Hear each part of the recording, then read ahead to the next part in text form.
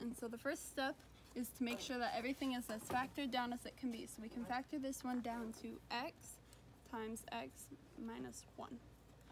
And so we have that. And our next step is to multiply by the least common denominator. And so we multiply both sides by x times x to the subtract 1. So,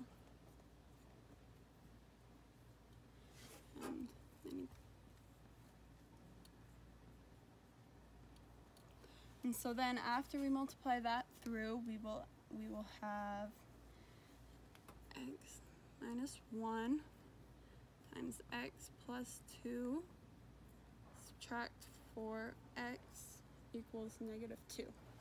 So then our next step is to use the FOIL method with these two, and so you have x squared plus 2x minus 1x minus 2. Then you put on the subtract 4x equals negative 2. So then the next step is to add the like terms of 2x, negative 1x, and negative 4x. You end with negative 3x.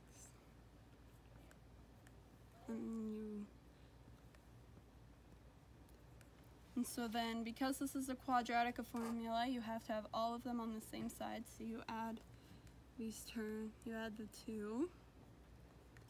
So then you have x squared subtract 3x equals 0.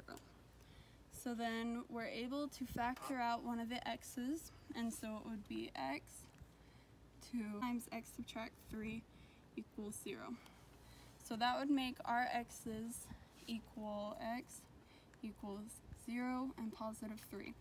But we can't actually, but 0 doesn't work, because if you were to plug it back into the equation, you can't divide by 0 because that's out of our domain. So we know that x equals 3.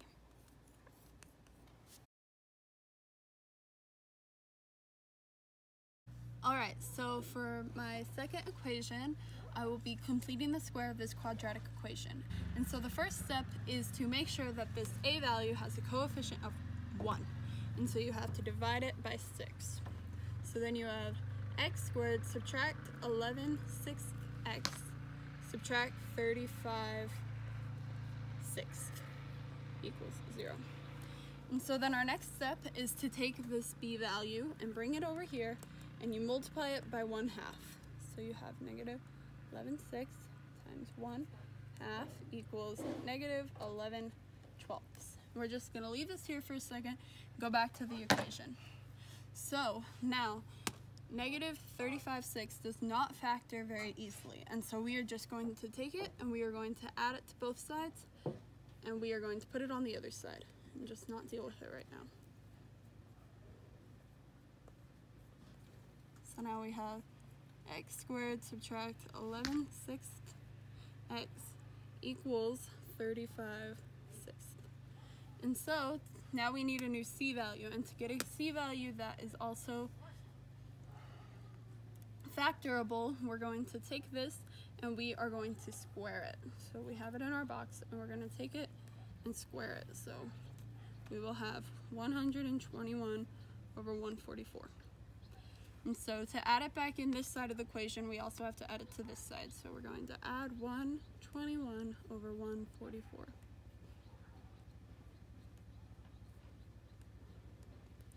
So our next step is to factor it. And so this side is actually very easy to factor, because this side will always be the b value times 1/2, or whatever is in our box before we squared it. So it's x minus 11 twelfths squared. And so this side is a little trickier. We have to find a common denominator. And so to get to 144 from 6, we have to multiply the top and the bottom by 24.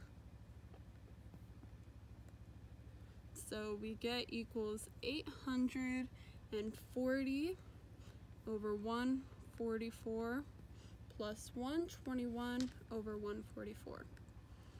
And so then to add these, it will equal, just getting rid of that, it will equal 961 over 144.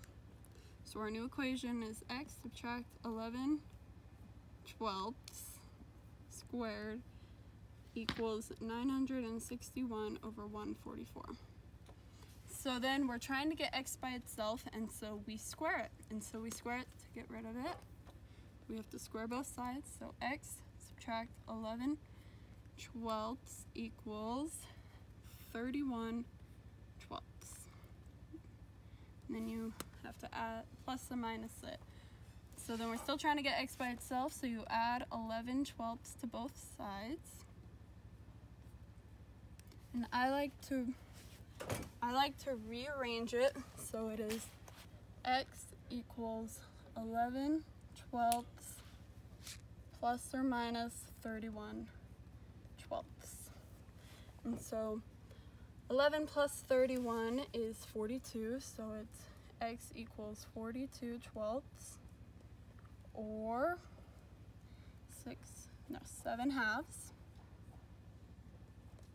And so that's 1, and then 11 subtract 31 equals negative 20 twelfths,